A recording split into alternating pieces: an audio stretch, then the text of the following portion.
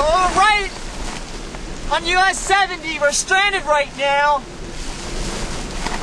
On either side of the roadway, about 500 foot that way and about maybe 1,000 foot that way, the roadway is completely covered. Woo! The road is completely covered with about a foot or more of water. And I cannot pass it with my vehicle. I don't have enough ground clearance.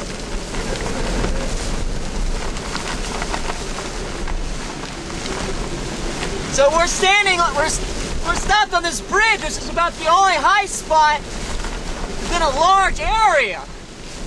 Many people at this point are using their houses, the roofs and such, to get out of the storm surge. We're only about 3 feet above the water level right here.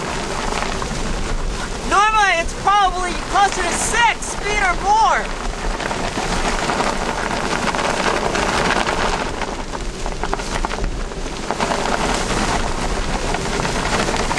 Winds are very strong here.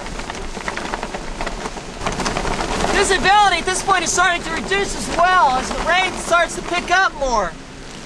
Before we could see the cloud motion, especially when we were in the eye of the storm. Unfortunately, because of the road not being passable, we were not able to get into the clear section of the eye.